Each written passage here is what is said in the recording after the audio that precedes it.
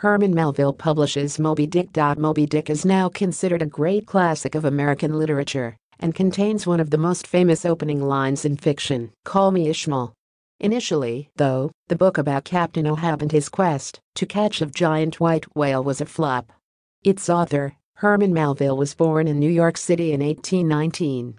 As a young man, he spent time in the Merchant Marines, the U.S. Navy, and on a whaling ship in the South Seas. In 1846, he published his first novel, Typee, a romantic adventure based on his experiences in Polynesia. The book was a success, and a sequel, Amu, was published in 1847. 3 more novels followed, with mixed critical and commercial results. Melville's 6th book, Moby-Dick, was first published in October 1851 in London, in 3 volumes titled The Whale, and then in the U.S. a month later.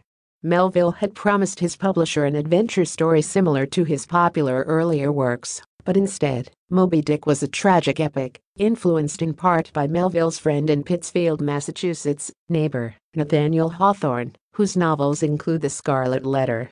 After Moby-Dick's disappointing reception, Melville continued to produce novels, short stories, Bartleby, and poetry, but writing wasn't paying the bills.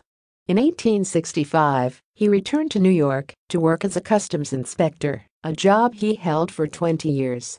Melville died in 1891, largely forgotten by the literary world. By the 1920s, scholars had rediscovered his work, particularly Moby-Dick, which would eventually become a staple of high school reading lists across the United States. Billy Budd, Melville's final novel, was published in 1924, 33 years after his death.